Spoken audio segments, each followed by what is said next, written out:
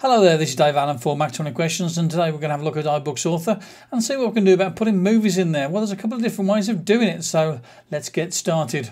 Well, the first thing that we can do is we can go to Media, and we click on Media, click on Movies, and go to where the movies are kept up on your computer. And here I've got some. Have a look at this one here, which is the creating captions, either on the YouTube website or in ScreenFlow. Check the video out if you haven't seen it already. And I'm going to choose that one. Let's double click on that there. Hello there, this is Dave Allen for Mac 20 Questions, and today that just starts playing for me, and all I've got to do really is just to drag it and drop it into here. It's optimizing the movie for me. Supposedly in this version of iBooks Author, the iBooks Author will accept more video types than it did before, so that's quite good. And once you've got this thing in here, you can put it wherever you want it. So let's say we're going to put it there in the middle of the text. We're going to go into the details here about whether we want to have some layout changes. Maybe we don't need the title in there, maybe we don't need the caption in there. So what you need to do is just to size it up to get the text to flow around it the way that you want it to flow around it. So that's one way of getting a video into your iBooks. Now the problem with that is the fact that it's going to make your iBook rather large, because movie files tend to be a bit on the big side. So what you can do is to look at a couple of ways of putting it in where you've got the movie streaming instead of being embedded within the book itself. So let's have a look and see how we can do that. Let's say we want to put in a movie over on this side of the page over here. There are a couple of ways of doing that, and a way of doing it is actually to use these widgets. You can create your own drop zone widgets using DashCode to put into this DashCode widget. And then again, what you could do is you could drag one in from somewhere else. Okay, so let's click on this Edit HTML. And now what we've got to do, we've got to go to a website and get the code to put in there. So let's go to Chrome. And there's this one here called Bookery. Now this is fairly simple. You've got to put in some static settings. So if it's a landscape book, put it in for landscape here. If you want to have a different sort of cover image, you can do, or you can have it create the image from the video itself. These static settings, if you make any modifications to this, then you have to re-download it. These live settings, you can put this in once and it'll change interactively, shall we say. So put in your widget title, get your video link and put it in there. You can put a start time in there and end time in there if you want to. And if you want to have it from the start, from the beginning, and to end at the end, then just leave those empty. And then you click on download. And when you click on download, you're going to get this youtube.widget.zip. Here we go, in the downloads folder. And this is the one that's just downloaded. I'm going to unzip that and unzip it into the same folder. And that has unzipped as youtube.widget. This widget that we've just unzipped, what we've got to do is we've got to get that into iBooks Author. So let's put it over here into Yoink. Okay, it's in there now. Go back into iBooks Author. I can get this from Yoink and drag it into HTML. Yoink, by the way, is a super way of getting things into a full screen application from somewhere else. So it's doing a little bit of buffering there, and we can click on Done. Not worry about that. And we can set up this again so that it fits in the space better. We can have it so it goes across the whole of that screen there if we want to. We can say on how we want it to look. So let's go to Layout. We probably don't need a title in there. We probably don't need a caption in there.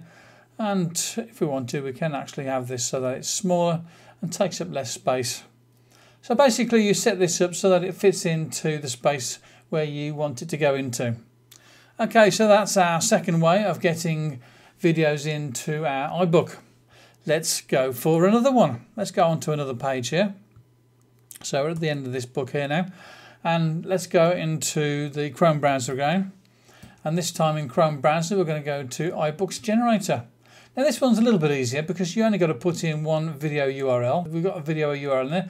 I'll click on Generate, and what that's going to do is going to generate the YouTube bundle.zip. I'm going to go into my Finder, go into the Downloads folder. It comes down in a similar way in a zipped up file, and when it's unzipped, you get this YouTube bundle.widget. So we're going to drag this and drop this over into Yoink again. Going to go back into iBooks Author, and let's get our widget going up here. So click on this one here. Sticks in the middle of the page, but I don't want it in the middle of the page. I want it over there. So I'm going to sort the layout first, get rid of the title and the caption, don't need those in. Going to click on Edit HTML. And now I'm going to drag the widget into there. And once I've done that, I can click on Done. So there you go, we've got 2 widgets in there sorted out. And this one here is the one that's done with iBooks generator. And it was very easy to do. We can move that around and put it wherever we want to set it and so on. We'll leave that there, that's a good place to put it. And now what we want to do is to go into our iPad and have a look and see what the book looks like in iBooks itself. So let's do that next. Okay then, so here we are on the iPad now, and I've got iBooks open because you have to have iBooks open to make this work. Let's go back into iBooks Author and we're going to click on Preview. This is the one that's there first and opens up a new one. So here we go. We are in our title now, our iBook that we've just created. Now this is the first video that we put in there, which is the one that I put in and it's embedded into the book. I'll click on the play there and it starts playing straight away. I can zoom it up to full screen. How about that then? Cool. That's nice and easy, isn't it? We'll click on pause, click on done, get that out of the way. These ones here have been put in as DashCode widgets and they're going to stream. So let's click on this one here first. This is the one that we got from Bookery. As you can see, we've got a thing up in the top left hand corner there which tells us it's from Bookery. And I should imagine that there's a possibility that if you pay for the Bookery service, you might be able to get rid of that logo in the top left hand corner there. Let's click on play and see how it goes. Obviously, because it's streaming, we're going to have a bit of buffering to start with, and then once it's buffered enough, it'll start playing. And it's taking a while. That's the trouble with having things that are streaming, but at least you don't have a iBook that is huge in size. So you can see it plays perfectly well and it's streaming. Probably the quality is slightly less than if you've got it embedded in there. Let's go to the next one and you'll see this one works just as well. So let's click on that there.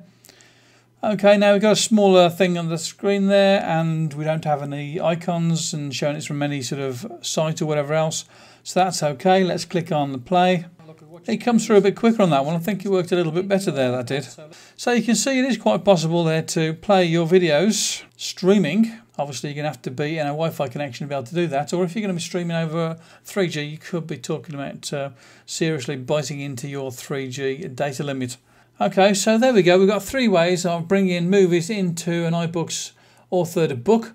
And there is another way of doing it, and that is for you to create your own DashCode.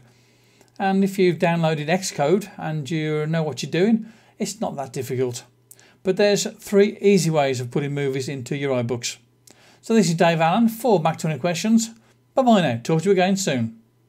Thanks for watching the video, and why don't you check out the other videos. Here's 2 of them. There's one video there and one video there that you can click on and go and have a look at now. And don't forget that you can also subscribe. Talk to you again soon. Bye-bye now.